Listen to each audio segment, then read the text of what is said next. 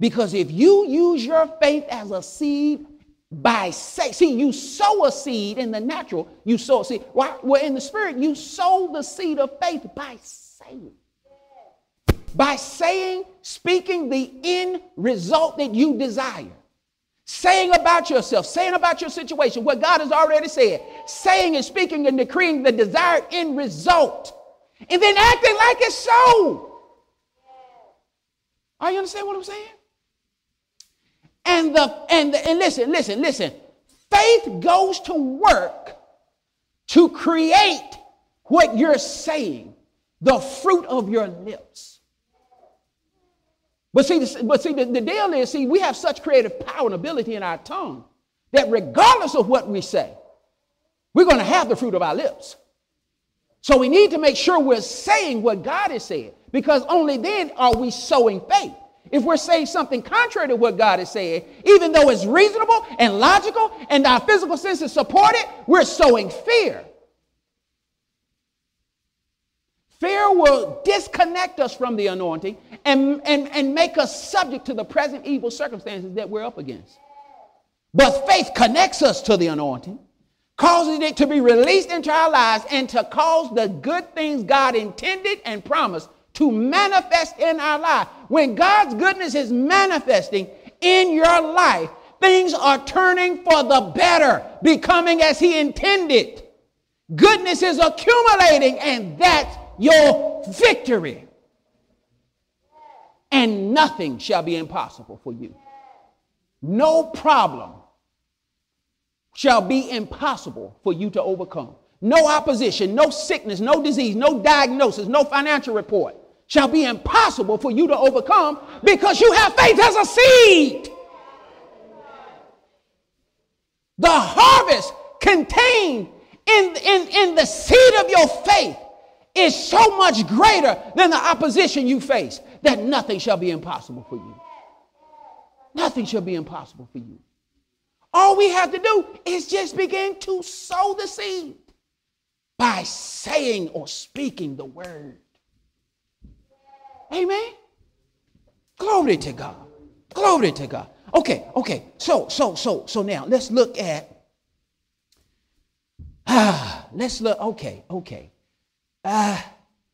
hallelujah. I covered that. Okay, let's go to this. Okay, this is a good one. Let's go to this. We'll jump off on this one. Go to Isaiah 40. Look at your neighbor and say, it's turning around. Said things are turning for the better. Right now.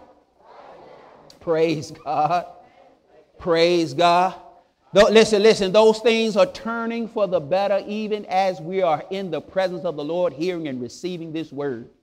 It's turning for the better. Now, if we'll not abort our faith, but it continue to allow our faith to serve us, to continue to allow the seed to produce, to germinate, and to produce a harvest, right?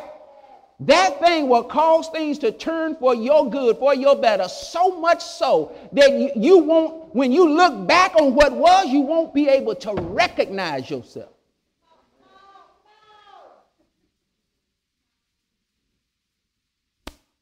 Now, you better receive that, man. I mean, come on.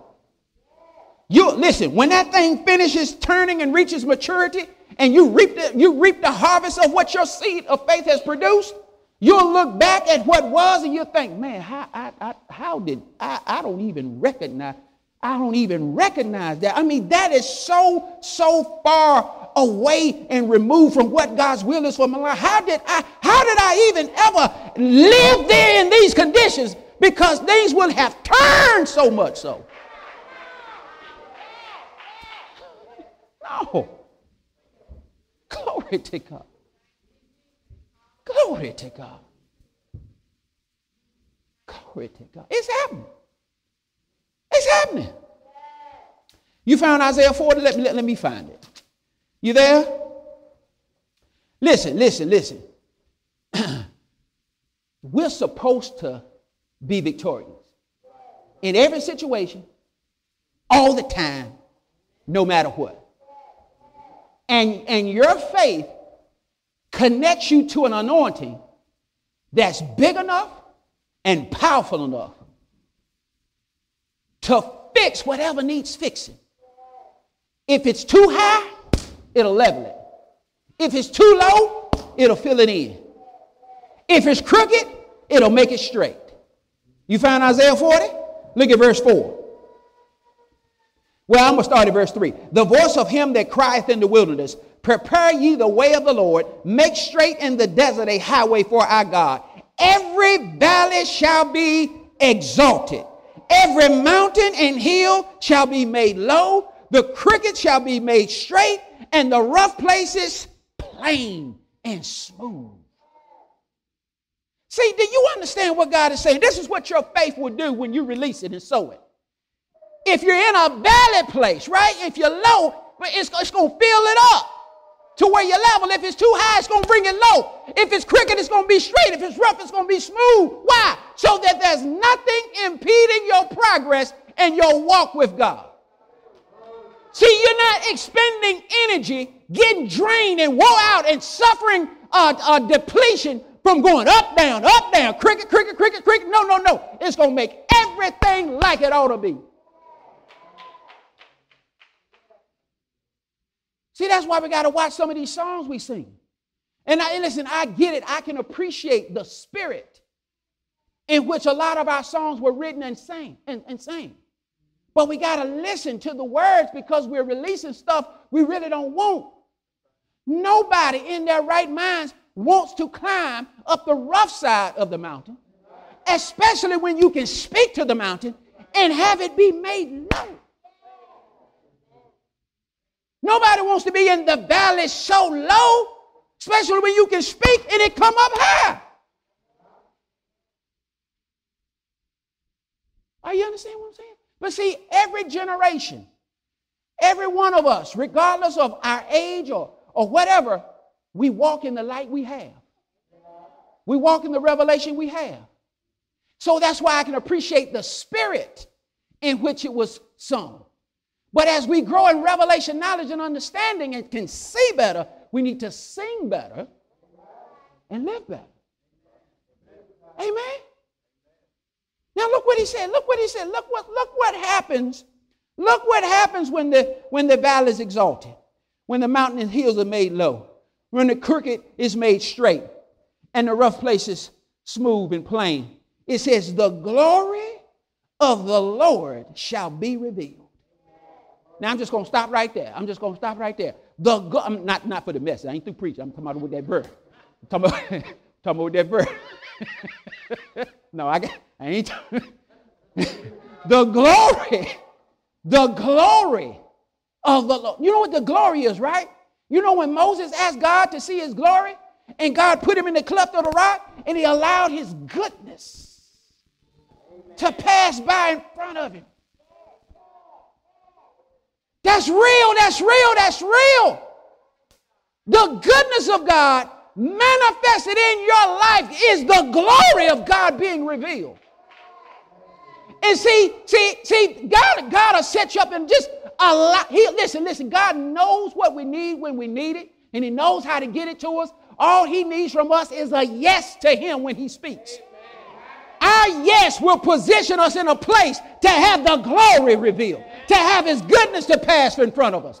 I remember the start of this year, back in January, I think, when God showed up and visited and manifested himself in this place. I remember I was standing right here. There were people at the aisle, and the Lord said, walk down in the middle of them so my goodness, so my presence in you would get on them. And I walked by, and the lady standing right here, she said, when I walked by, she felt the presence of God. I'm telling you, the world is awaiting the manifestation of the sons of God for us to show up and walk in our sonship so that the glory can be revealed, so that the goodness of God can be manifested and imparted to people and prick their hearts so that in their hearts their love and desires are moving towards God and the things of God. Thank you, Jesus. All of which comes from the seed of our faith. Of us hearing God's word so that faith can come. of us speaking and confessing God's word so that it's deposited and built up in abundance. And then from the abundance out of the mouth, so that it comes forth in life. Comes forth in life. Listen, I don't care how bad the situation is in your life. You got a seed that'll cause it to turn for the better. You got a seed that'll cause the evil present circumstances in your life to turn for the better. I don't care how long you've been in that state, it's begun to turn for the better already. It's turning for the better. Amen? Praise God. Okay. Now. That, I believe, would be the intro. Let's go to Luke 17. Don't feel bad. Don't get upset. It's all right. It's getting gooder and gooder. Praise God. Are you ready? You in Luke 17? Okay. No, I'm sorry. Go to Luke 21. Thank you, Jesus. Woo! Glory to God. You in Luke 21? Look at this. Okay, so this is. See, all right. This is right where we are right now. This is where we're living today in this hour. This is right where we are. Amen. This is why this word, things turning around for the better, for our good, for the better. It's a turning point. This is a prophetic word for this hour right now. Now, let's start here in verse. Jesus is talking about some things that are going to happen. Verse 7, they said, and they asked him, saying, Master, but when shall these things be? What sign will there be when these things shall come to pass? Now look at verse 8. Okay, and Jesus said, take heed that ye be not deceived. For many shall come in my name, saying, I am Christ, or I am the Christ, a representative of Christ, right? The time draweth nigh, go ye not therefore after them. Let me read that from the Amplified. Verse 8, be on your guard. Be careful that you're not led astray. For many will come in my name, appropriating to themselves the name Messiah, which belongs to me. Now that's not necessarily meaning somebody going to come back and claim to be Jesus. But that's happening right now because we have all kinds of folk getting up, preaching, and prophesying about the times we're living in and the doom and the gloom that is pending. There'll be a lot of people, a lot of ministers, a lot of preachers claiming to have a word from the Lord for this hour, right? And saying, look, this is what's happening. This is what you need to be doing. Are you following what I'm saying? And I mean, I'm telling you, I have seen and heard some things that are just out there. And you know what I mean? And even in one case, the brother was prophesying what was going to come, and then but you would think, okay, so to avert this and change this, pray. No. You know what the solution was? Load up on ammunition. That come on, that ain't God. Are you understand what I'm saying? Are y'all following me? Okay. Let me get it back. Okay, thank you, Jesus. Okay. All right, so look. Let's go with the Amplified. He said, be on your guard and be careful that you're not led astray, for many will come in my name, appropriating to themselves the name Messiah, which belongs to me, saying, I am he, and the time is at hand. Jesus says, do not go after them. Or in other words, do not receive that word. Do not adhere to, put any trust or confidence in that preaching. You follow me? Now let's just stick with the Amplified for a while. Look at verse 9. And when you hear of wars and insurrection, disturbances, disorder, and confusion. Disturbances, disorder, and confusion. We don't have to hear about it. We see it. All right? Look what he says. He says, do not become alarmed and panic-stricken and terrified, for all this must take place first, but the end will not come immediately. In other words, with all this going on, we got a lot of folk prophesying that the end, the end is not yet. Matter of fact, if you look at this same passage over in Matthew, it starts off saying it's not the end, but what it does say, it's the beginning of sorrows. The beginning of sorrows. So Jesus is saying it's the beginning of sorrows, but he's not saying that as in order to say to us that it's God's will that there be sorrow. The sorrow that this is the beginning of sorrows, the conditions and circumstances and situations that are presently going on in the earth that generate sorrow is not the will of God. Yet these conditions do exist in the earth. But they're not existing because it's God's will for it to exist. Now let's think about this for a minute. Where's the first place you hear the word sorrow in Scripture? Think about it. First time that the word sorrow is used in Scripture is after Adam sinned. You don't hear nothing about no sorrow until Adam sinned. See, it was through Adam's sin that death entered the world. The earth came under a curse because of Adam's sin. Now, once the earth came under that curse, now you hear sorrow. He said to Adam, he said, because you hearkened to the voice of your wife, you didn't listen to me. He says, cursed is the earth for your sake. He says, in toil and sorrow.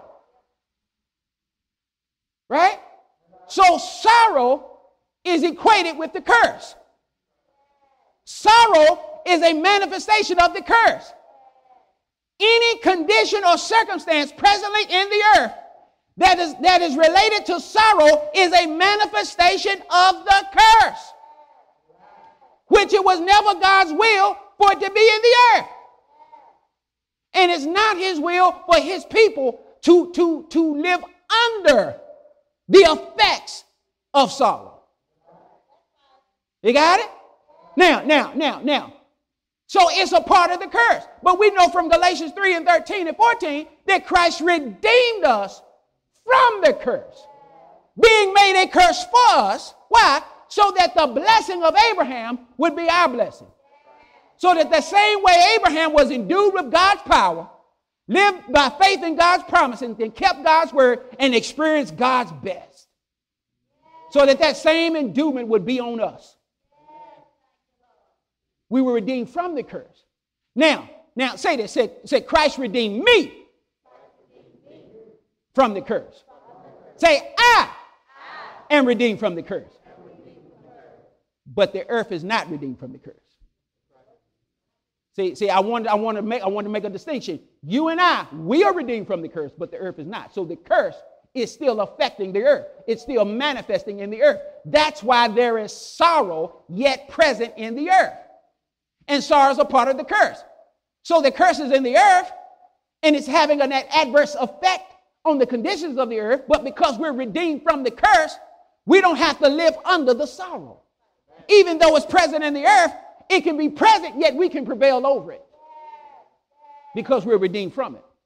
Revelations 22 verse 3 talks about when in heaven, the new Jerusalem and all that. It says there shall be no more curse. Right? Well, you say, well, that's in heaven.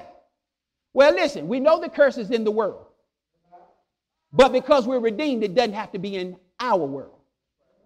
Because see, if there's no more curse in heaven, and Jesus taught the disciples to pray and live in a manner so that God's will be done on the earth as it is in heaven, then God's will for his people is to live free of the curse in the earth. Just like there's no curse in heaven, ought not be no curse in our lives in the earth. The Bible tells us, what is it, in Ephesians chapter 3, it talks about how the whole family of God in heaven and in earth, we have our name derived from the Father. So the name derived from the Father is an inheritance to the family of God. Those of us that are yet present in the earth, as well as those that have already gone on to heaven. Well, just because they've gone on to heaven, they're not entitled to they're not entitled to any more of the inheritance than we are. So if they're in heaven where there is no curse, and we got the same name and same inheritance, we can live in the earth free of the curse, victorious over the curse. So even though there are conditions and situations presently in the earth that create and cause sorrow, by faith, we overcome the sorrow. We overcome the curse that's manifesting in the earth. We live in victory over it by our faith. Are y'all following? So this is not the end of time.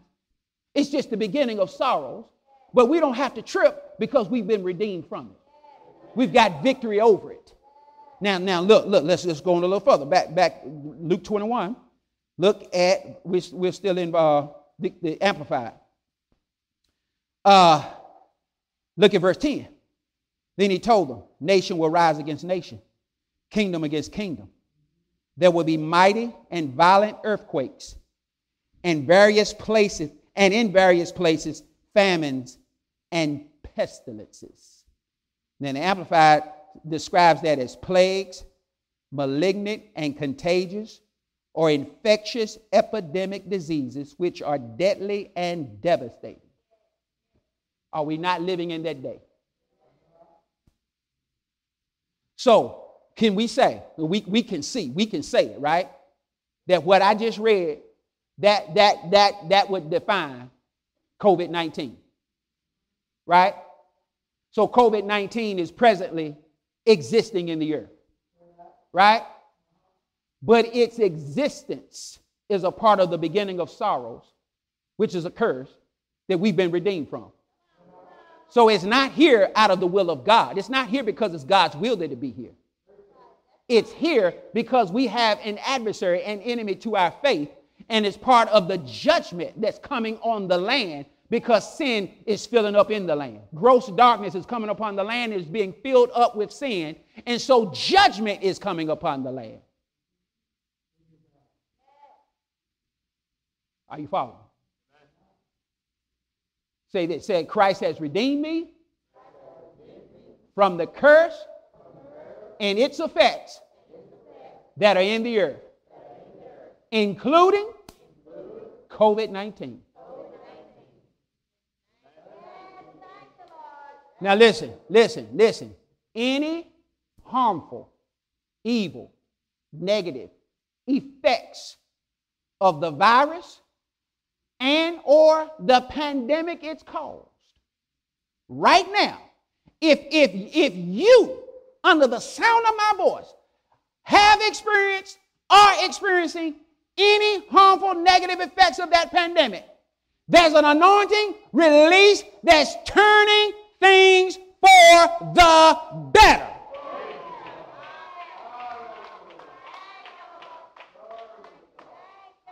It's turning for the better.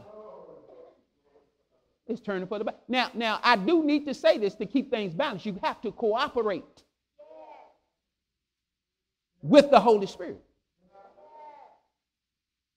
See, we can't profess or claim to be in faith just by doing right confessions, but living contrary to the commandments that the promise we're confessing is tied to. In other words, it ain't gonna do me no good. I can confess till I turn blue in the face. God meets all my needs according to his riches and glory by Christ Jesus. If I'm not complying with the commandment that's tied to. I can confess, yeah, it is given unto me, good measure, pressed down, shaken together, running over to me, and give it to my bosom. But if I'm not giving, it's not happening. And Minister Keisha ministered a good word this morning, a grown folk word about walking in love. So we can try to do the things of faith, but if we're not walking in love, the faith ain't working.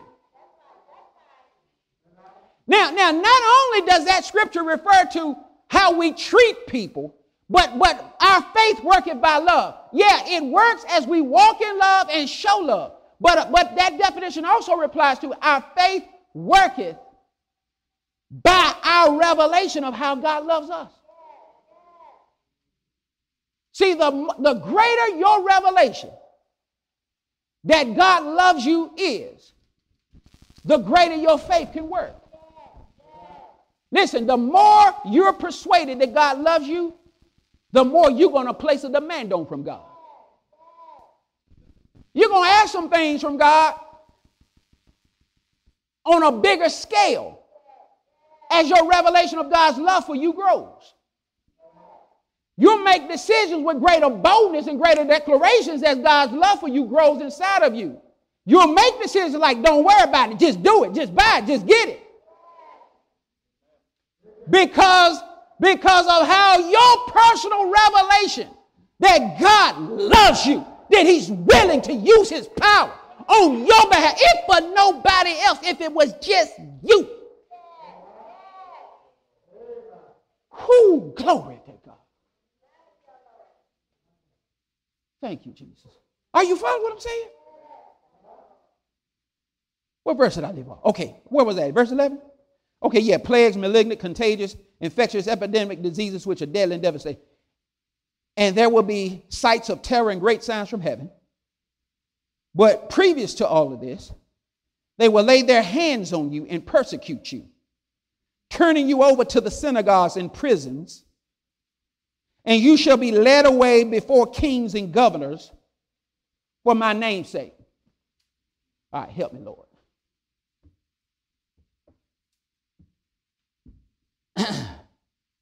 Now, I'm just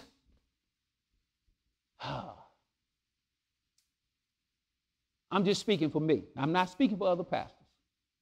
I'm not speaking for other ministry leaders in here. And I'm just speaking for me because, see, I got to walk in the light I got. I'm going to be judged and held accountable for what God shows me. What he shows me, I'm going to be judged by on what I do with it, how I steward over it, how I apply it. Same with you, right? That's why if there's anybody watching this virtually and you don't have no sincere intentions of trying to walk this out, you better just turn it off, because there'll come a day where every scripture I'm speaking will speak up and testify against you.